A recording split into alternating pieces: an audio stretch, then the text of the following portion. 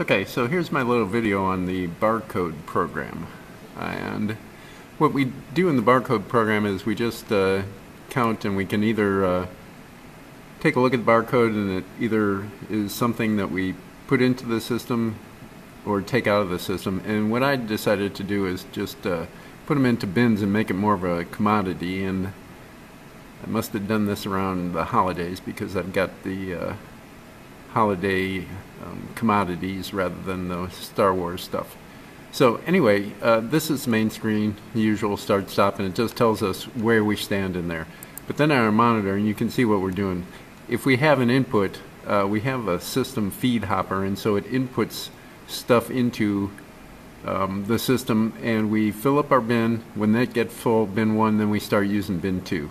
When we empty it for an output, then we take it from these bins and put it into the output delivery hopper. So it takes the barcode program, and it becomes a little bit more complicated when we're trying to load and unload stuff. And this is just the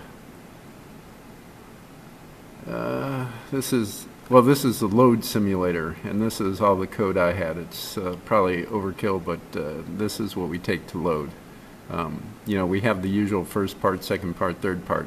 Those even become more complicated because you have to load and unload, and then you have, you know, bin 1 and bin 2, and you have to know how much is available in each bin for when you're loading or unloading.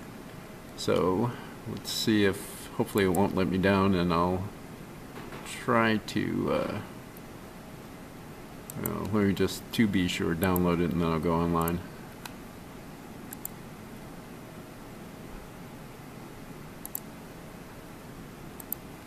Okay, so now we should be running, and if we put this in run, get back to the main screen, we can start it up. And sometimes it seems like it takes a little while, but we have nothing in the system. So we go to the monitor, and right now I think I'll just put, well, let's do 23. Now what it's going to do is it's going to say, okay, that is part number 1, which we have is gold, and it's an input, and the quantity is 23. And this takes a very long time. I'm not quite sure whether, I probably have it set up wrong, but I was thinking sometime between the Wonderware and the emulator that it slowed it down. Don't know what's going on. But gold is kind of the goldish color. It's going to fill up the hopper to about 23. We have a maximum of 25 in the hopper, so it should go almost to the top. And then because there's nothing in bin 1, it'll fill everything in bin 1. And when it is done filling bin 1, it'll go back to the reset position, and we'll be able to put in a new bit of, well, whichever quantity and input output we want. And we're going to fill them up at first just to get some quantity in each bin, and we can look at what happens with the main screen. You know, we have this you know, animation is all captured from the Wonderware. These are just regular tanks with the barcode filler, as I'm sure you can recognize. So now we're back at the start point, and if we want to put a few in 4, 5, 6, and we'll just make it a smaller quantity so it doesn't take too long. Now when we have this, we have frankincense. I don't know if it's purple, but we're making it purple, and it's input, so it's going to go into bin 1. And then we'll I guess we'll fill up the original gold thing and get it overflowing into bin 2, and then we might empty out some parts so we can see the input section and then the output section. And I don't know how well it's even implemented at this point. I kind of got it running to this point and, you know, let it fall somewhere. But the status was, if we put in a wrong part number, or if we put in bad direction, or an invalid quantity, like if we put a quantity of, you know, 100, it would flag it as an error or an alarm. So now when this is done loading up, it'll go back here. These things, you know, we show the previous one, but if we go back to the main thing, it'll show us the quantity in each of the bins. So if we go and we'll try to load up the gold, and we might as well load it to its maximum value, which is 25 again.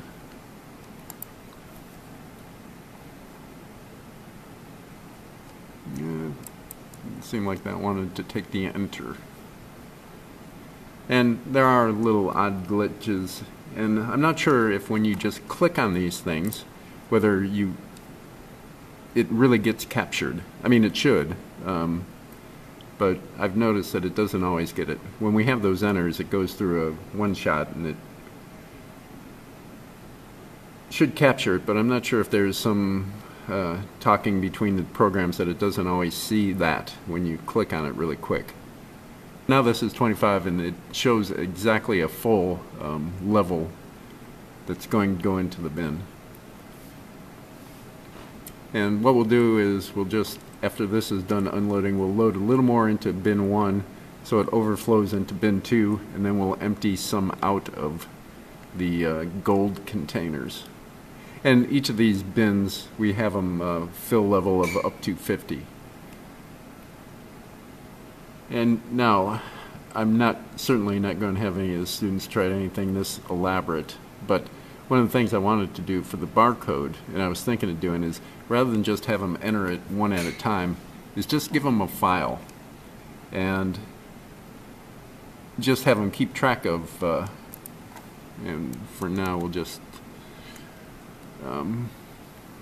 because right now we should be at 47, so we'll put it to an even 60 between the two. Well, we're at 48, I guess. So we'll be at 61 between the two bins.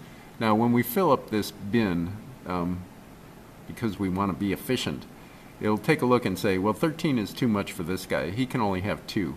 So it's going to stop at bin 2 first, and it's going to pour 11 in bin 2, and then it'll put the last 2 in bin 1 and fill that up. And going back to what I was saying, for what I think might want to do with students is just have them have a file that has 50 continuous barcodes, and just have them go through the sequence and just give me a number. Okay, gold has this much, frankincense has this much, and just give me an answer. What is the final tally? Now, of course, there'll be incorrect part numbers. There'll be incorrect directions. So if they have a simple equation, so this one got 11, and this will get 2. So if they have a simple equation that says, if it's not input, it must be output. Well, that could be wrong, because if this number is like 10 or 9, it's neither. So they have to put in additional logic. Now, if we go to the main menu, so it says that bin 1 is full, and that bin 2 has something in it. Now it says you can move this to storage, but we also say wait till it's over half full. But what we're going to do right now is empty some out of our gold bins to watch that happens. So we're going to empty out, let's say, a full 25, and that'll get code 2. And now, since it's emptying, it's going to be this bottom little bin. Now, again, to be efficient, it's going to empty out as much as it can, and we're going 25, so it'll empty out 14 from bin 1, and then it'll take the last 11 from bin 2. And so 11 will be totally empty by the time we're finished. And that way, bin 2 is always just for the overflow. And there's also a thing that when you do have it, if you wanted to, and we'll show it on the chart when this is done. And I think I'll put some in the final container so we can see that they all fill. And they do that pretty well and pretty consistent. But there is a way that if this is full and this is almost getting full, that you can, from the main menu, you can just shove it to the side and it'll keep track of total boxes that you've accumulated throughout your production session, or whatever we want to call it. So now it's just emptied everything into the delivery hopper. And when it gets back to normal, we'll put some in the final column. And so this will be 789 as its part number. And this is our well, it's going to count out to -11 because I forgot to change the direction that we're going. So there's a bugaboo in the program, that's for sure. So anyway, we're just going to go back, and if we look at the main program, see what we have. This has a quantity of -11 right now. And so now we're loading it back up with the 11, and hopefully it'll go back to 0. Going to have to do some additional logic with that guy. But, you know, it really doesn't matter that much. That's why we write the programs, right? So we can find out these bugs.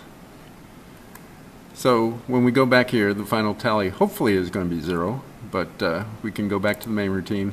And so this one has 0 because we emptied it and then we refilled it again. This has 12, this has 36. But when we overflow, we can see it's in bin 2. And then if we wanted to, we could, when it is at full, we can click on this, and then it'll move it to the full bins, and then it'll transfer bin 2 to bin 1, and then come up with an empty bin 2. Or at least that's what it's supposed to do. Anyway, that's a little quick demo of what we got. Thanks for watching. Take care. Bye.